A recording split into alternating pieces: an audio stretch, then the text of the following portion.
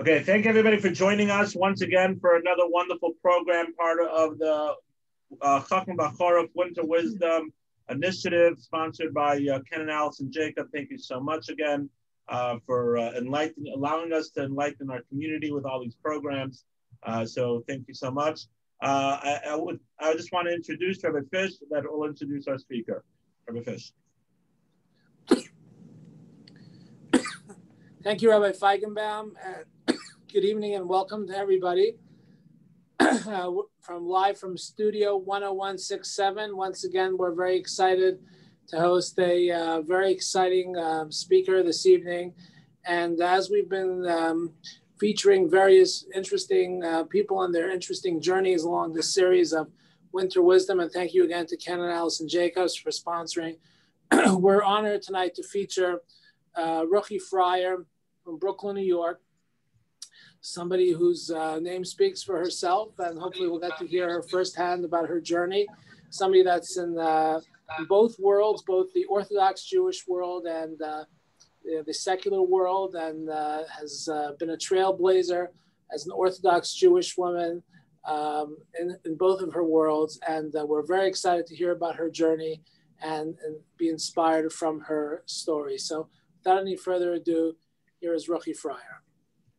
Hi, good evening, everybody. Thank you so much for inviting me. And thank you to Ken, Allison, Jacob for sponsoring the program. And thank whoever thought of inviting me. Thank you so much. I absolutely love coming to different neighborhoods and meeting different people. One of the most fascinating things about meeting different people and from different communities is to see that while we're all different and we come from different backgrounds, by the time I finish speaking, what we all begin to realize is that we have so much more that binds us, that so much more in common than things that actually divide us and separate us. So I come from the Hasidic community. I grew up in Borough Park, and my husband is a Baba of a Chassid.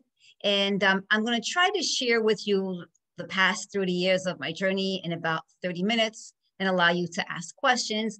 But every time I speak, it comes out different, and I never go in chronological order. So you really have to pay attention. I also have to give a disclaimer. When I open the floor for questions, there are some topics that are just not allowed. They're banned from someone who's a judge on the bench. I cannot discuss politics, not this country nor any other country. And I can't discuss any court cases, any pending court cases here or any other country. But don't worry, we'll still have lots to talk about. So I think that people want to hear my story because they want to hear, like, how did I get to where I am? And I always say I have the best job. I have the best seat in the house because regardless of which courtroom I'm assigned to, above me are the words, "In God we trust." And whenever anybody questions me, whether it's a decision or a policy that I'm taking, I always say, it's only God that I worry about. And when I come into the courtroom and I see those words above me, it always puts me into perspective. So let me just kind of give you just the heads up of my family structure, and then I'll try to rewind and share with you my childhood, growing up, getting married and starting my family and to where I am today. And if you figure out how old I am by the time I finish, that's perfectly fine. So I have 6 children, Kenai Nahara, and if I speak any words in Yiddish or Hebrew, I will translate it. But thank God I have 6 children, 3 boys and 3 girls in that order, just like the Brady Bunch, but 1 husband.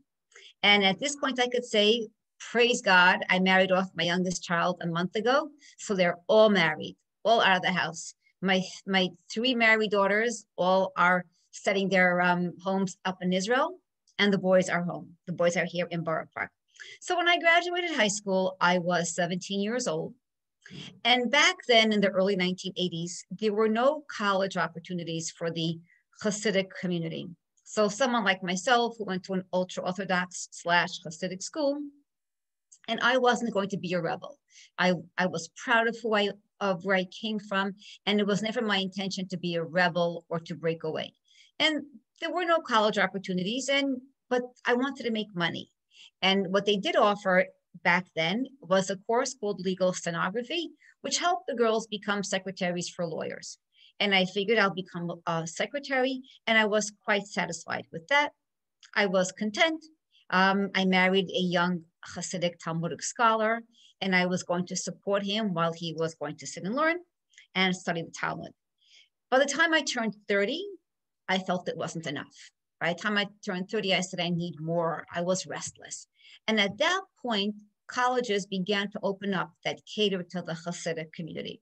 So one thing about us Hasidim is we're nonconformists. We don't change. But when opportunities change, we just jump on and make the best of it. So I did go to college at the age of 30, but my plan was that my family was not going to be compromised. I was going to stick to my values, stick to my traditions, make dinner every night, bake challah for Shabbos all the time, and I was going to do it slowly. So my undergrad, the plan was do my undergrad in 6 years, and then part-time law school was 4 years. So there we were, my friends and I sitting around the table, and I told them all on a Shabbos afternoon that my plan is, after being a legal secretary for so many years, I'm going to go and embark on a journey of higher education, and that it probably would take me about 10 years, but I want to become a lawyer. And they all laughed at me. Ruchi, they said, we're 30 now. And at that point, we thought it was over the hill. In 10 years, we're going to be 40. You want to be a lawyer when you're 40? And my journey is a series of naysayers trying to stop me every step of the way. Every step of the way, there was always someone who told me it's never going to happen. It's impossible. It can't happen. But guess what happened, my friends? 10 years later, we all turned 40, and I was, in fact, a lawyer.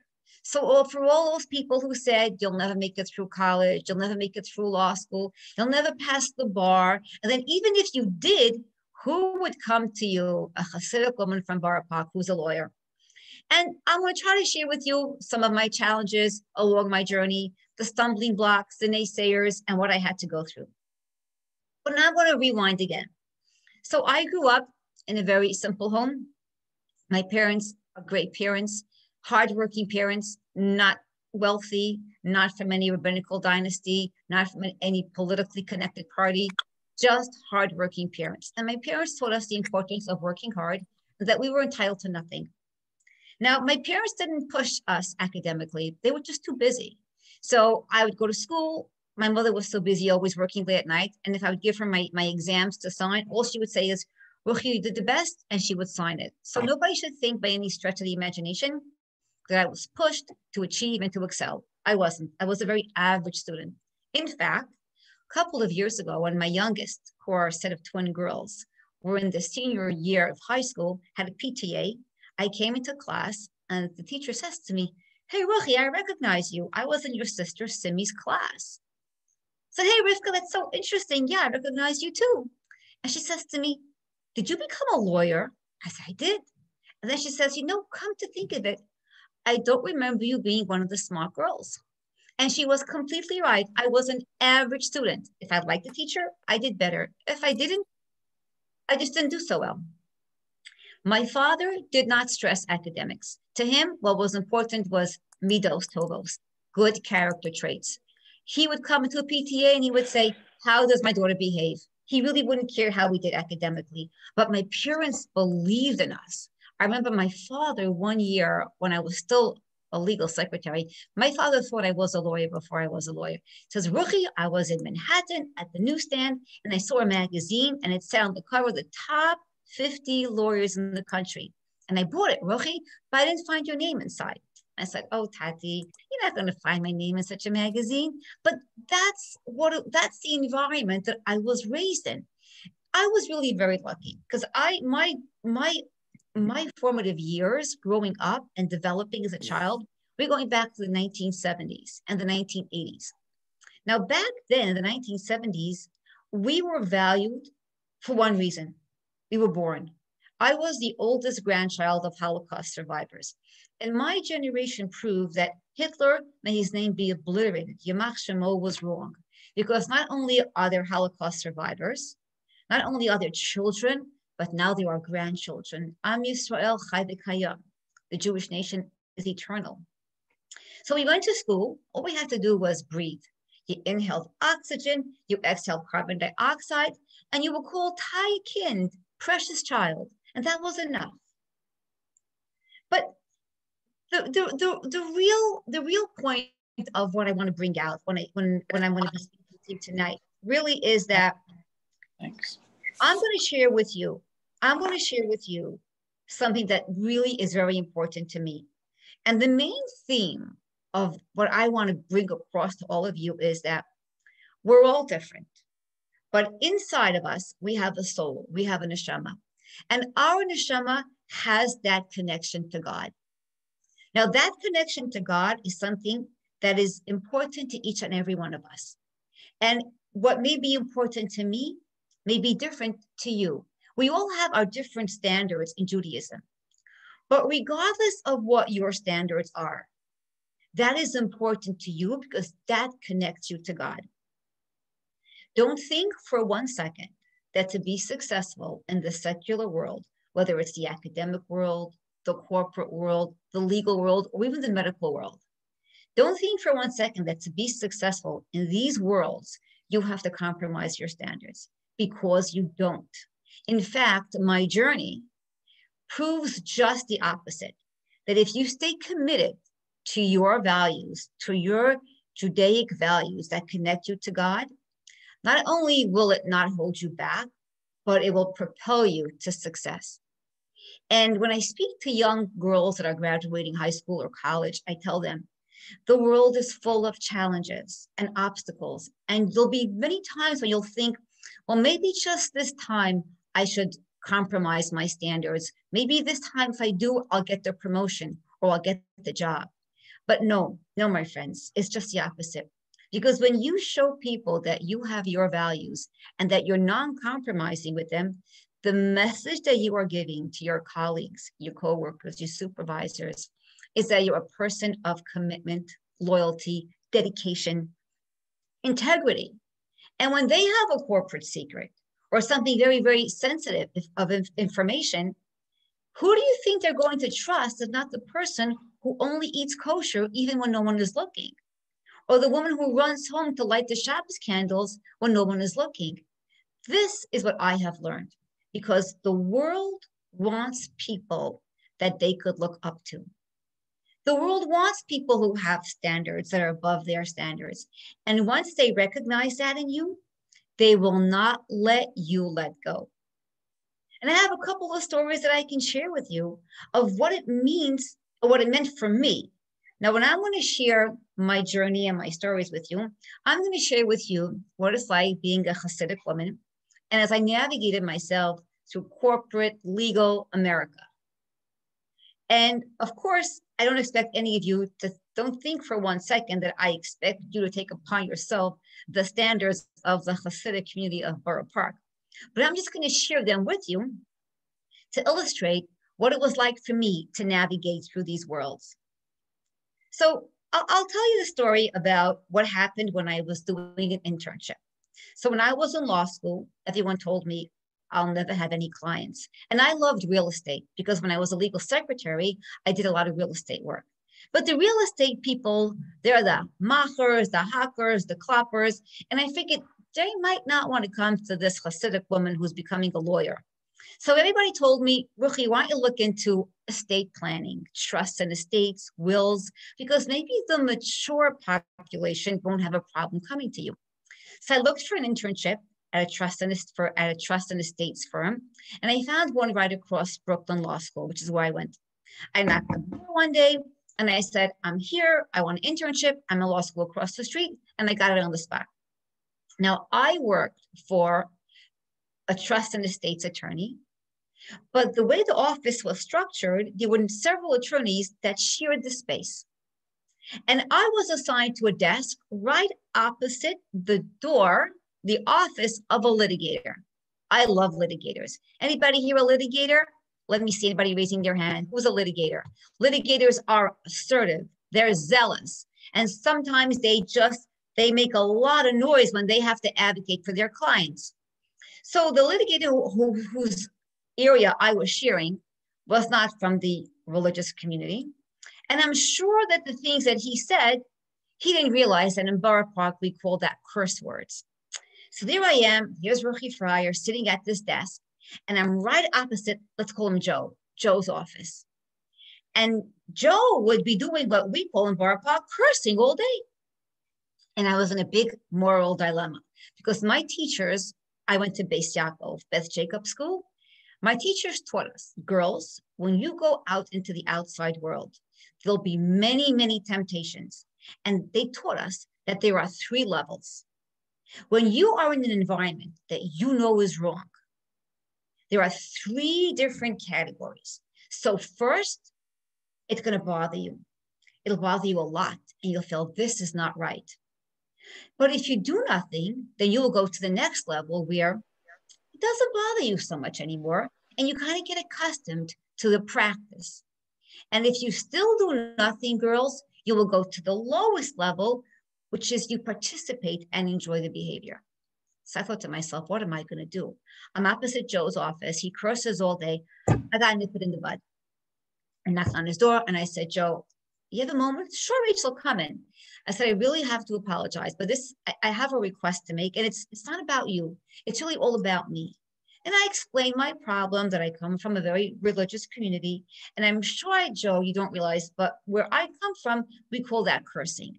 So can I ask you a favor for the 1 hour a week that I come in, and before I finish my sentence, in his big booming voice, he was a big guy, Joe gets up, everyone, when she's here, watch your language. And every time I came in to do my internship, everybody would say, here she comes, everybody. You got to watch what you say. So I said to myself, I'm not going to let these lawyers have the last laugh. I have to outsmart them. The next week I came in with a tzedakah, a charity box. And I said, guys, I have to create a disincentive to cursing. I'm going to put this tzedakah pushka, this charity box, on my desk. And anytime anybody curses, you put a quarter in the pushka. So another lawyer, let's call him Steve, comes to me and says, Rachel, here's a $10 advance. And every time I would come in, they would have a good laugh. But let me tell you something. Years later, I came to visit, that pushka was still there. So the point is, you can share with other people your standards. You can share with them what you will not compromise on, and you could make friends along the way and even sanctify God's name. I have a great story about prayer, about davening mincha, and you know what? I'll say it a little bit later in my presentation. And if I forget, please remind me to share with you my mincha story. But I'll tell you a little bit about the time that I was tested with the rules of modesty. So in Hebrew, the word is tznius, and it means modesty. So in our community, modesty translates itself into so many different areas. It's the way we dress, the way we act, the way we speak, many different areas. Now, but the most profound is the way we dress. So my hair is covered, I wear a wig, I wear long sleeves, I wear a long skirt. Now, at one point, I had gotten a job when I was a legal secretary at a large firm in Midtown Manhattan. And it was a big law firm, one of the top 50 law firms in the country. And it was the summertime. Has anybody here ever heard of Dress Down Friday? Dress Down Friday, but no, Dress Down Friday is? Well, at that time when I got this job, I had never heard of Dress Down Friday. So for those of you who don't know, Dress Down Friday is in the summertime. The large firms want to make sure that the staff doesn't feel like they're working so hard. And they allow you to come in on Fridays dressed down. You don't have to wear your stiff shirts and your ties and your suits. You could come more casual. Now, there were some rules. You couldn't come in shorts and flip-flops, but by and large, it was a casual day. So here I am from Borough Park. And in Borough Park, we like to dress up, not down. And every Friday, I would open up my closet. What am I going to wear today? What am I going to wear today? So back then, I had a denim dress. Now, I knew that for me, for Ruchi Freier from Borough Park, the sleeves were borderline. It was the kind of dress that if I raised my arm, the sleeve would roll down. But hey, I'm going to work on Lexington Avenue and 53rd Street. Who cares about Ruchi Freier's sleeves, right? Or so I thought. Now, by the way, in today's day and age, there's something called a shell, and we wear them every day. These shells revolutionized the way we dress. They come in lycra, they come in cotton, they come in all different colors. And all you have to do is just invest in some shells and you're good to go. But back then it wasn't like that. If you had a dress that was too cut open, your neckline was too low, or your sleeves were too short, you went to the dressmaker and they had to fix it. So it was Friday, and I'm wearing my borderline sleeve denim dress, and I'm sitting at my desk, and I'm at the computer. And I was assigned to work for 3 attorneys, 3 associates. They were all Jewish. They were not observant, but they were very, very proudly Jewish, and I really got along with them very well. So I'm sitting at my desk, and I'm doing my work. And one of the attorneys, let's call him Sam, comes over to my desk and says to me, Rachel, I see your forearms. And he covers his eyes. I felt like I was punched in my gut. You know, when I was in school, we used to have teachers who were the modesty monitors. They would come around and inspect our hemlines, our necklines, our slits in our skirts. We didn't always like them. None of them ever impacted me like this young attorney who was not observant. Because the message that he was giving me was, I know you're observant. I know you're Hasidic and dress modestly, and I'm sure you don't know that your sleeves are too short.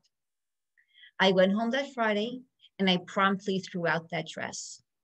And the message is, when people see that you have values, they won't let you let go, because everybody wants to have someone who they can look up to. People always ask me, so Ruchi, who's your role model? When we did the documentary film 93 Queen, I'm not sure how many of you have seen the documentary, but that's a documentary about the organization that I'm the director of, and it's the first all-female volunteer EMS organization called Azras Nashim. So 93 Queen was a film that was being done, and if I have a chance, I'll explain to you how I got myself stuck in doing that film. I had no idea what it was like when I agreed to do it. But there I was doing the film, and after 5 years, there was the premiere film festival, the Hot Docs Film Festival in Canada. And this goes back to 2018. I'm sitting at a large secular audience, and then comes the big question, who is your role model? Is it RBG? Is it Golda Meir? And I say, no, none of the above. My role model was a very modest woman who lived in Krakow, Poland, between the 2 world wars. Her name was Sarah Schneerer. And we know her as being the mother of the Beis Yaakov movement. And Beis Yaakov is the name of the school that I went to. And my teachers were her students. She was the woman who revolutionized Jewish education for girls. Because back then, in the early 1900s, there were no schools for Jewish girls. Everybody went to public school. And after public school, the boys had a Rebbe, and the girls were expected to learn whatever they needed to know about Judaism from their mothers.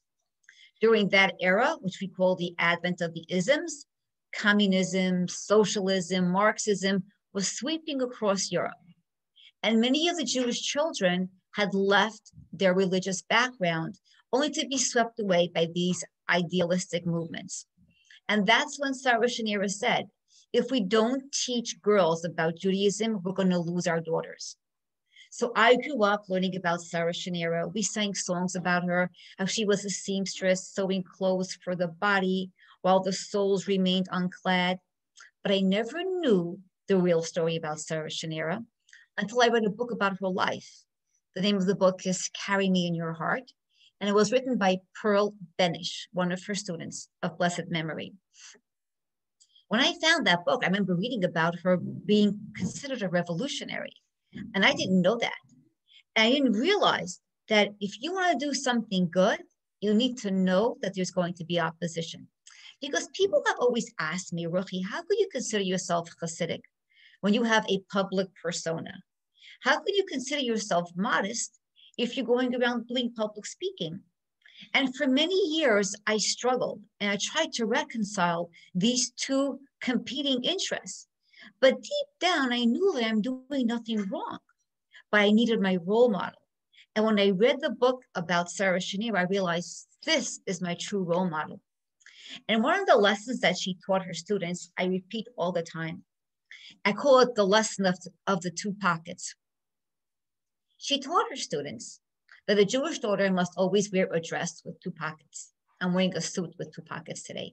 And in one pocket, she tells her students, you carry in that pocket a verse from Psalms. King David writes in Psalms, Kol kvuda bas melech pnima. which in translation means that the honor and the beauty of a Jewish daughter is what's internal, not her exterior, her soul, what's internal to her, what we consider modesty, that is what identifies her as a Jewish daughter.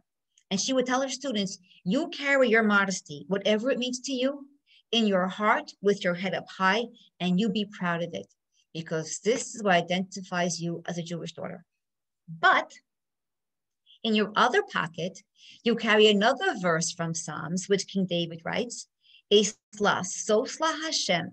There comes a time to act for God because people have trampled Torah values. And girls, she said, you're going to get up, you're going to be leaders, and people will follow you. In the 1920s, when it was unheard of, she trained young, single Jewish girls to be teachers and founders of different chapters of the Beis Yaakov movement. They would travel to far-flung shtetls, starting schools and teaching Jewish daughters about Judaism. This is the age before you had telephones, smartphones, travel, when teachers were writing the notes by hand. And that's how she started the Beis Yaakov movement. Now, I like to say I have a profession, not a career, because profession seems to have a connotation that your family's on the back burner. And for me, my family always came first. It wasn't easy. People would ask me, how did this affect your children? And honestly, it really wasn't easy. Same thing for my husband. People would stop him and say to him, how could you let your wife do what she's doing? But I will say that if it wasn't for the support of my husband and my children, I couldn't have achieved the point where I am today. Because let's face it, women, no matter how independent we consider ourselves, we really can't be successful without the support of the men in our lives. So for all of you men out there who support your wives, who support your daughters, who support the women in your life, kol hakavod, thank you, because without your support, we wouldn't be able to manage. And what's interesting is all the naysayers had predicted that the more I travel in the outside world, the more I'm going to climb and achieve success in the outside world, the less committed I'm going to be to my Hasidic background. When in actuality, it was the reverse. Because the further out I traversed, the further out I went, the happier I was when I came home from work. I would get off the New York City subway. I'd get off at the 18th Avenue station in Borough Park, and I would say, thank you, God, for making this my home. And I would find that I would appreciate living in the Hasidic community, sometimes even more than those who never even stepped outside, because I appreciated what we have, and I don't take it for granted. I appreciate family. I appreciate tradition. I appreciate all of these values that can be taken for granted. The first 2 years that I was on the bench, even though I ran for civil court, I was assigned to Brooklyn Criminal Court. And I remember being interviewed by one of the famous speakers in Israel. Her name is Yemima Mizrahi. And she wanted to interview me by the week of Parsha Shoftim, the chapter about the judges. And she interviews me, she says to me, Ruchi, you are sitting in criminal court and you listen to the most horrific cases every single day. How do you manage not to bring your work home with you? And I thought for a moment and I pondered and I said, you know what, Rabbanit? It's really the reverse. I don't bring my work home with me. I bring my home to work with me. It's these Torah values that have been ingrained in me since I was a little girl that help me when I'm on the bench. The value of charity, tzedakah, chesed, compassion, emes, truth, mishpat, justice, all these Torah values, and the commitment and the nonconformist approach of the Hasidim is what helps me and gives me the strength when I have to make a difficult decision. So getting back to the story about my mincha story, I'll share the mincha story with you, and then I'll take a break and listen to your questions because I can continue talking till midnight. And I really want to make sure that when I speak, I'm catering to this particular audience. So let me share with you my mincha story. So all along my journey, I had all the naysayers predicting that I was going to leave the fold. I wasn't going to stay. I wouldn't be committed. And so I pray 3 times a day. It's not a requirement for women to pray 3 times a day. The men have all those requirements. But I feel that when I have to just connect to God 3 times a day because I'm so seeped in the secular world. And when I graduated college, I realized that college was really an extension of high school. It was an all Jewish girls' college. The professors were all Jewish. It really wasn't that difficult of a transition for me to go to college. But when I was going to start law school, I really started to worry. Are the naysayers going to be right? I'm going now into a very liberal academic environment. So I made my deal with God. Help me get through law school without compromising my values. And when your children come to me for help, I will help them. So I had to find a place where am I going to daven mincha, right? Because if you pray or you daven 3 times a day, the morning prayers you could say at home before you start work, and the evening prayers you could say at night before you go to sleep. But the afternoon prayers, especially in the wintertime when the sun sets early, and it has to be said before sunset, where am I going to daven mincha? The other thing I had to do was I was going to do outreach work. I was going to do outreach, and I was going to do it independently of any other Jewish law student society. Every Jewish holiday, I brought my kids in beforehand, and I made a festival, a celebration. Before Hanukkah, I came in with the latkes and dreidels, and Purim, I make a masquerade. And before Passover, I made a seder. I set up the whole seder table, and I had the professors who were Jewish, but not religious, most of them, speak about how they celebrated the holidays growing up as children. And then when I was looking for a place to daven mincha, I asked one of the students that was graduating who was religious if she can recommend a place that's private. Because I'll tell you, my friends, I'm not embarrassed to pray in public. You'll see me in the subway station. You'll see me in the airport, the airplanes. It's time to pray. I take out my siddur and I pray. But I thought to myself, I'll be in law school for 4 years. And if I go to the law school library and I'm standing there with my prayer book and my lips are moving, I'll be self-conscious and I won't be able to have the right amount of concentration. So I wanted a private place. So one of the students recommended, Rochi, she says, on the 3rd floor behind the cafeteria, there's a staircase behind the staircase. And no one ever uses that. So if you go there and you want to daven there, nobody will see you. So for 4 years, I would daven mincha, I would pray in the staircase behind the staircase, and nobody ever caught me there.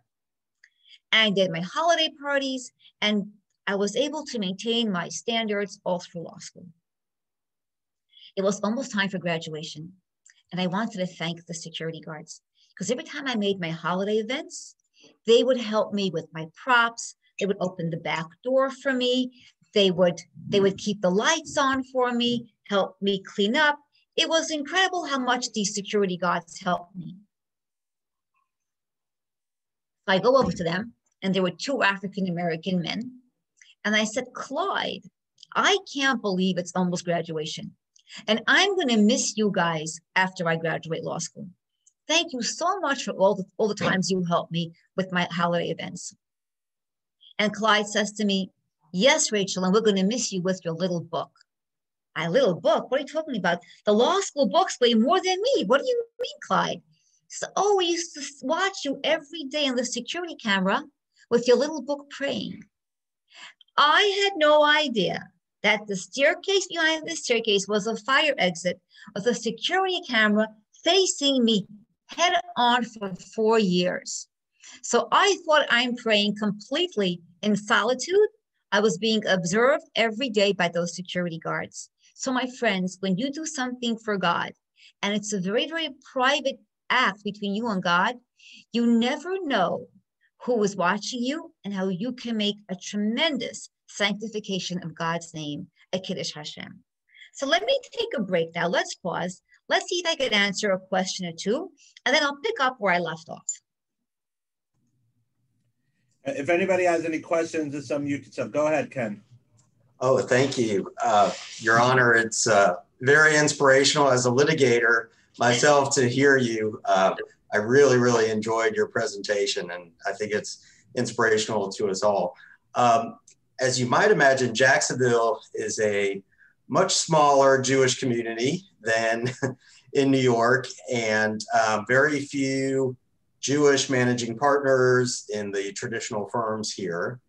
And I was just curious throughout your career whether you encountered any anti-Semitism through your legal career. So that's a great question about if I encounter anti-Semitism. So you know what? I don't know if I would classify anti-Semitism or if I encountered people who were obnoxious.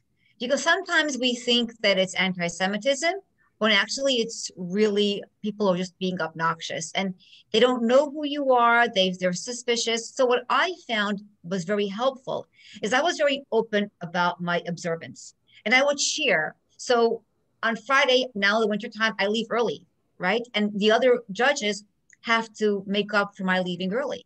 So I would come in with some pastries, some challah, something to share my Shabbos with my coworkers. I wanted them to know that I appreciate what they're doing to help me observe my religion. And I'd be very open. I would encourage questions. So I found that that would really shatter any difficulties that I may have. You know, people who are like xenophobic. So sometimes we think it's anti-Semitism, when it's really just xenophobia. People don't understand us, they don't know us. I would invite professors to my house for a Shabbos. I would do outreach work with colleagues and coworkers. And I found that that always opened the door for friendship, and people then would just feel much more at ease. So sometimes I encountered situations where I had to leave where I worked, but I don't know if it was necessarily anti-Semitism or just people who were just challenging people. But in terms of countering anti-Semitic sentiments, which may foster and grow, the best thing is to share, be open. And it's amazing how many barriers get broken by being open and encouraging people to ask questions. Rina Shachat, I see your hand is up. I think someone posted a question about the Ezras Nashim organization that I had started. So yes, so excellent question. How did I get involved with an EMS agency? My mind has always been law, not medicine. So if you remember, I told you my deal with God when I started law school. Dear God, please help me get through law school without compromising my values. And if I do that when I graduate law school, dear God, please God, if your children need help, I will help them with their legal problems. And God wasted no time in testing me. Shortly after I graduated law school, I got involved with kids at risk in our community, primarily adolescent Hasidic boys. And it was my offer to help one woman with her son who was expelled from yeshiva after yeshiva to the point where he was violating the Shabbos and doing drugs. And that offer to help this one boy mushroomed, where I was helping multiple boys, and I would have like this kumsitz in my house every Friday night for about 30 boys. I did it until I reached the point where I couldn't accommodate such a large crowd, and I actually had other people come in and help boys and taught yeshivas for them, so I was able to take a step back. But I developed a name for myself as being an advocate in the community. And not long after that, I got a random phone call from a woman on a summer evening. And she said to me that there were a group of women who were EMTs who were having a meeting that night.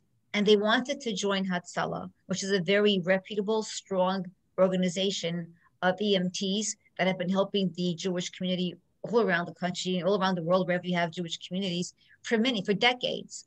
And I grew up knowing how amazing this organization was. It never occurred to me that women actually wanted to join. So I was wondering, should I go to this meeting? But remember, I had my deal with God, so I had to go to the meeting. And I remember thinking to myself, if these women are these like rabble rousers, troublemakers, I'm out of here. My husband and my kids have enough on their plate dealing with me, having a law practice, working with the boys at risk when I formed this organization called B'derach. So I went to the meeting and I met a group of women who make me look like I'm from the left. Really devout high school principals, the ones that have their buttoned up all the way here. And they don't just cover their hair with a wig. They had the wig and the hat on top of the wig. Really, really religious, devout women. And I heard their story. of how when Hatzalah was first formed in the 1970s, there was supposed to be a women's division and 300 women were trained. And as soon as they started operations, some men from Williamsburg, Brooklyn said, it's not modest to have men and women working together. So the women's division was disbanded. But these women never gave up their dream of having an ability to help other women. So some of them continued to refresh their EMT licenses because they're only good for 3 years. Some became camp mothers, school nurses, and some just let their certifications lapse. At that time, when they called me, which was around 2011, the Square Rebbe, that's the Rebbe in New Square in Rockland County in New York, had integrated women in the Hatzalah of New Square. So the Brooklyn women said, now is our time. Let's get together again and let's form a part of Hatzalah. So they got nowhere. They weren't going to get accepted and they had severe opposition. And someone told them, if you really want to get your project off the ground, you need a woman lawyer who's going to work for you pro bono. And she gave them a list of a few female attorneys that were Orthodox, and I was one of that list. And based on what I heard, I was the only one who returned the call. And I was totally unprepared for the opposition. First of all, I told them, I think it's a great idea. If I went to law school for this idea alone, it was worth it. But I'm a lawyer. I have to do research. I need evidence. Is it really necessary? If it ain't broke, why fix it? And I interviewed women who had stories of when they had emergencies, primarily emergency labor, and they had 5 to 10 men respond to the call and how traumatized they were. So I came from a point of modesty. For a woman's modesty and dignity, when she has an emergency where her modesty is compromised, she should have the ability to have a woman responder. Well, let me tell you, I had opposition that was fierce. They all said, this is Rachel Freier's radical feminist agenda. Now, in Borough Park, that's a bad word. To call a woman a feminist in Borough Park is a bad word. And I kept saying, no, I'm not doing it because of women's rights. It's just that most of the time women are right, especially when it comes to our emergency medical care. And I just pushed and I said, no, I'm not going to let these guys win this argument. They pressed the wrong buttons because the worst thing to do is to tell me that I can't do something because I'm observant, religious, and Hasidic. Oh no, I'm going to show you that I can do it. I'm going to do it my way. I'm going to figure out a way to make this work. And let me tell you, everybody, this had taken me and it challenged everything that I believed in. That God runs the world, not man. If God wants something to happen, it's going to happen. You just have to believe and work hard and pray and ask God to help you. And you know, there is an expression in Yiddish, was men tit für jener, tit men für sich. What you do for others, you think you're doing a mitzvah to help somebody, you're going to find out one day you did it for yourself. You're going to find out one day that that mitzvah you did to help somebody else is going to come back, that's going to help you. Now, I told you that when I was elected as judge, I ran for civil court. I found out 2 weeks before the term started that I'm going to go to criminal court. And I said, criminal court? You must be joking. What do I know about crime? I'm Hasidic. I don't go to the movies. I know nothing about crime. Don't worry, judge. We'll train you. Judge school was 3 days. Here I am sitting on the bench. I was doing arraignments. Arraignments, looking at these arrested young defendants. 100 a day was a normal number. And I looked at these young, most of them were young men, young boys. I looked at them, and you know what I saw? I saw the same pain that I saw in the eyes of the young boys that I counseled from the Hasidic community in my B'derech program. It was the same pain. These aren't bad boys. They're making bad choices. And I would connect with them. And I would tell them the same things I told these Hasidic boys. You can't give up on yourself. You have to believe you were created for a purpose. Roll up your sleeves. Don't look back, look forward. You can't control who your parents are, but you have some control over your future. And I had grown men cry in my courtroom. But then when it came to the prosecution, the prosecutor would say, but Your Honor, what about the victim? We have photos of the injuries. I'm sure you don't want to see those photos. And I would say, I'm a paramedic. I'm an SS Russian paramedic. I want to see those photos. So there you have it. My Kids at Risk mitzvah program and my EMT SS Russian mitzvah program is what helped me those critical first 2 years that I was on the bench. But you know what was the best experience being a judge? The best experience is being a mother, because we're judging all day. All day we're judging. I once had an arraignment with a prosecutor and defense attorney. Both women were arguing. And one tells the other, stop interrupting me. She can't hear us both at the same time. And I would say, counselors, I raised 6 kids. I can hear you both at the same time. But in any case, when I decided to run for judge, it was a long story. It wasn't something that happened instantly. I wanted to become a lawyer, and it took me 10 years to become a lawyer. And during that journey, I watched my uncle of blessed memory. I watched him go from a law student to a lawyer to a clerk for a judge, and he became a judge himself. And he was my mentor. I spent many hours observing him on the bench. I always told him, Duvi, I'd love to be a judge one day. Well, one day he calls me up. Ruchi, he said, if you still want to be a judge, now's your only chance. I'm retiring this year, and you're going to have to run for my original seat, because he first ran for civil court, and then he was promoted to state Supreme Court. And when he was going to retire, his original seat would open up. I'm thinking to myself, I have to run? I want to be appointed. But I realized from being a young Hasidic woman lawyer from Borough Park is not going to get you appointed by the mayor. You have to be in the DA's office. You don't just, or the legal defense. You don't get just appointed like that. So I remember thinking to myself, I need to break this news to my husband and my children. Without their support, I can't do this. So it was just around Sukkot time, and we were all sitting around the Sukkot table, and I'm coming in and I'm serving the chicken soup. And I tell everybody, well, my Uncle Duvi just called me, and he told me he's retiring.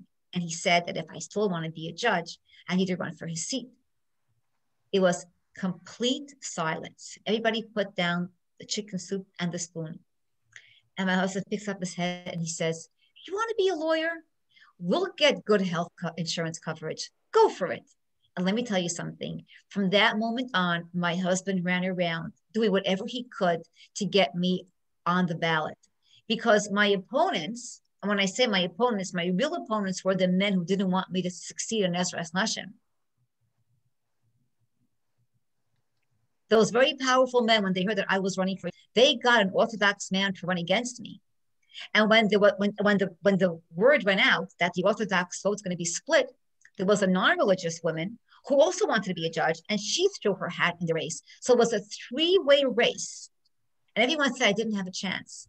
When I went to the party leaders to ask them for their endorsement and their nomination, they said, Rachel, we really like you, but we were told that a Hasidic woman could never win in Borough Park. I looked him straight in the eye and I said, Judge, if God wants me to win, I am going to win. And he laughed. He said, you'll make a great judge one day, but the party did not nominate me. And we had to work really hard to get on the ballot, get signatures. You think I ran? The Freier family ran. My kids ran around on the street corners with the long payas and the black velvet hats, holding up the flyers. Vote for Freier. This is my mama. Vote for Freier. It's my mom. I was saying, your mother. And they took my palm cards and they translated into Yiddish. And my son had his friends come to my dining room. It was like the war room. And they made a list of every single shul, every synagogue in Borough Park. Mommy, we're going to put these palm cards, these flyers in Yiddish in all the shuls in Borough Park.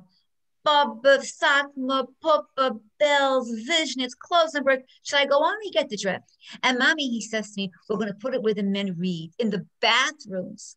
So if you think I ran for a judge, you're making the biggest mistake. It was the Freier family. They even had a jingle, a campaign jingle made in Yiddish that was going around Borough Park with American flags, all around the street singing in Yiddish, vote for Freier on election day. So we did what everyone said was impossible. Not only was I able to maintain my standards and bake my challah for Shabbos and win the seat, I won over 40% of the vote. I think I won 41% of the three-way race. It was really just what I always say, if God wants something to happen, it's going to happen. You just have to work hard. You have to believe that we're created in the image of God, B'Tselem Elokim, which gives us such incredible potential. I have so many times people calling me and telling me, Ruchi, I'd love to be the EMT. I want to join, but I can't take the course because I know if I won't finish it. I won't have time. And we learn in the Mishnah in Pirkei Avot where it tells us, Lo alecha hamlacha ligmor. You don't have to finish the task. But the Mishnah goes on to say, you're not absolved from trying. Just because you think you can't finish, who says you can't try? You have to believe that you can do it. I love to share the story of Reb Zisha of Anapol. Reb Zisha was one of the earliest Hasidic rabbis, and he lived in the 1700s in Anapol. And on his deathbed, he's crying. And his students are saying, Rebbe, why are you crying? You're such a holy Jew. For sure, you're going to go straight to Gan Eden. And Reb Zisha is crying. He's saying, I'm not crying because up in heaven, they're going to ask me, Zisha, why weren't you like Moses? And I'm not crying because they're going to ask me, Zisha, why weren't you like King David? I'm crying because they're going to ask me, Zisha, why weren't you like Zisha could have been? We don't know our potential. We don't know what we're capable of achieving. I had naysayers every single step of the way. And anytime you want to do something that's worthwhile, you can count on naysayers telling you it's never going to happen. It's never going to happen. But you have to believe that if God wants it to happen, it's going to happen. You just have to believe in your incredible potential that is part of your DNA, because God creates each of us with incredible potential. We all have obstacles, and the greater the goal, the greater the reward, the harder it's going to be. So if you want to do something and you find that it's hard, you should know that it's worthwhile. The story in Exodus of when Moses was born, you remember the story? Parsha Shemos, he was born at a time when it was a very bad time. The evil ruler Paro had decreed that all the baby boys have to be thrown in the river, in the Nile. And Moses' mother puts him in a little wicker basket. And as he's sailing down the Nile and he's crying, who else but the daughter of Paro, Batya, hears this baby crying in a wicker basket. Now, Batya knows that she's way too far from that basket, but what does she do? She stretches out her hand, and God does the rest. God makes her arm reach that basket, and that's her name, Batya. She's able to reach that baby, and the rest is history. How Moses survives and ends up being the savior of the Jewish people. So I want you to know that you're all incredible and that you have potential, and there's so much that you can do in terms of your own inner goals, as well as sanctifying God's name and making God proud. I have a couple of minutes left for questions. So if anybody has any other questions or comments, please. Malky Gross, go ahead. Hi, can you hear me okay? Go ahead. Sure. Okay. Ruchi, first of all, thank you so much. I think you're a wonderful model for so many of us. I have a question though. Is your, in the Hasidic community in Borough Park, are you a model now? Are more women looking up and saying, okay, there's a possibility for me in the Jewish community in Borough Park? Yes, and in fact, not just women, but men too, because in Borough Park, the women have a better secular education than the men. So now the men are able to go to college as well. And they come to me, and I encourage them, and I tell them, you be proud, you wear your pace and your beard with pride, and you go to law school. Because when I was in law school, one of the best professors in Brooklyn Law School was Aaron Tversky from Borough Park with his long gray beard and his long black coat. And he was very highly regarded and respected. So yes, and I've had interns every semester. I have from all different walks of the Jewish community, but I did have a couple of them from Borough Park, a Jewish grandmother. Now I have a young Jewish high school student from Borough Park. So the message I tell these people is, you're coming here and you should know you have the opportunity of making such a Kiddush Hashem. I tell the young intern who wears skirts and dresses, I say, you should be very proud that you're wearing skirts and dresses, because the other interns who are coming in pants don't know what you know, that this is the rules that we live by, and it's not going to hold you back. It won't. Be proud of your beard, be proud of your payas, and share it. Open the Chumash. Show them where the verse is, where it says you should not cut the corners of your hair. They'll be fascinated. You know, my story of Ezras Nashim, I had so many supporters who were very religious Christians who identified so much with our religious values that they helped me behind the scenes. So being proud of your religious observance is not going to hold you back. We live in a wonderful country. We have challenges all the time in America. But at the end of the day, if you stick to your values and you're firm and you're honest and you're open and welcoming, you'll be able to make a profound Kiddush Hashem. Rebbetzin Shochat. Thank you. Thank you. Thank you so, so much. What you've said is absolutely profound. My question to you is, what dilemma have you ever had between halacha hashkafa and civil law? Okay, that's an amazing question. Thank you so much about the any contradiction between civil law and halacha. So actually, the type of judge that I'm in right now, the courts I'm in right now, I don't have that contradiction. I don't have that conflict. Right now, it's civil court. It's not anything about the Bill of Rights or certain values that perhaps would be contradictory to our values. But even if it would happen, I would do what's called, I would recuse myself. So I'm not allowed to preside over a case if I have a contradiction. There are other examples of when I would have to recuse myself if a former employee or employer were to be in front of me, or a family member or relative who was in front of me, I would have to recuse myself. And there are plenty of judges in New York that would cover for each other when we have to recuse ourselves.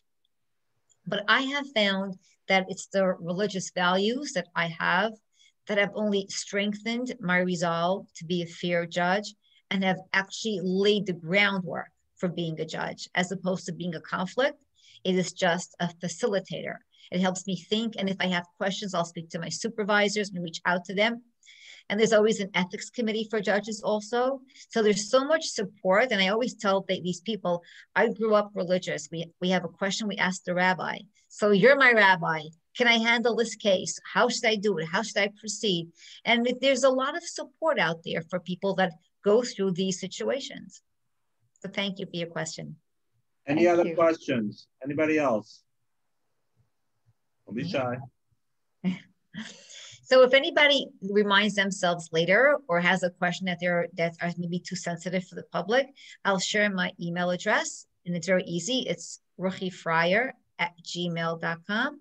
If you could spell Ruchi and you could spell Freier, then you'll find me. And I always love to hear feedback. So feel free to write to me, share your thoughts. And all in all, I can tell you that when you push yourself, you'll realize how much you're able to accomplish. And I'll just share with you the film 93 Queen, because people want to know and ask me, how did it come to be that I was a subject of a film? So when we first started to get publicity at Ezras Nashim, I got an email from a modern Orthodox woman. It's very sweet. Her name is Paula Eisel. And she introduced herself to me as a young documentary filmmaker. And she said that she'd love to do a film about Hasidim that's a positive film that would portray us in a positive light. And she thought that the Ezras Nashim would be a great story. And I said, I'm not interested. Oh, but Ruchi, you have to, because she says the Hasidim has such a negative image in the media that if you let me come into your home and follow you, it'll be such a great way to shatter the stereotype of Hasidim in general and women in particular, because they think that women that are Hasidic are just barefoot in the kitchen having babies. And I said, Paul, that's such a fantastic idea, but I'm not doing it because the risk to my family would be so great. But Ruchi, she said, if you let me do it, it'll be such a Kiddush Hashem. It'll sanctify God's name. I said, oh, Kiddush Hashem, that's my soft spot. If I can do something that'll sanctify God's name, let's go to the rabbis. We went to her rabbi and my rabbi, and they said, it's not even a question of Jewish law. There's no violation in doing a film. And if you'll do something positive, well, it should be with bracha, with blessing. And that's how 93 Queen came to be. I had no idea what I was getting myself into, but she said it would be a 2-year thing, ended up being 5 years. My campaign for civil court judge happened to coincide with the film. And so much of what happened, we did not know what was going to happen. It was a documentary. Everything is in real time. Nothing was acting. And I think that was God's way of setting the record straight. So no one should say in 30 years from now, it didn't happen. Yes, it happened. And I've seen the impact that the film has had on so many people who didn't really know what the community is like here in Borough Park. We're not monolithic. We have diverse opinions. We're not all the same. And women are go-getters. Not everybody will have a public persona like myself, but we're go-getters. We do what we want to do, and we make great strides. So Ezras Hashem is an amazing organization. I learned so much about myself, and we're growing and we're getting stronger and stronger. So much for all of the women out there who have really supported us.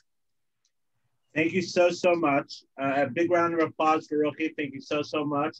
And we're very honored to have you. Honor Ruchi Freier. Really very inspirational. As Ruchi said, feel free to reach out to her. Just a quick reminder, we have another wonderful program starting in the beginning of February. It's 2 weeks in February, starting February 7th and the 14th. Those are Sunday mornings, and March 7th and the 14th. With Kent Spiro, and it's a history course on A Nation That Dwells Alone. So please join us for that.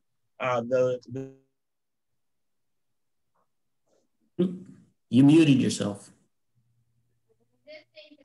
Thank you. The link is on the chat, so please feel free to register for that. Also, this week we have our musical Havdalah, so please go ahead onto our website and register to make sure that you have a spot there. And again, thank you everybody for joining us, and a big thank you to Ken and Allison Jacob for once again sponsoring our program. Thank you, Ken. Thank you. That was terrific.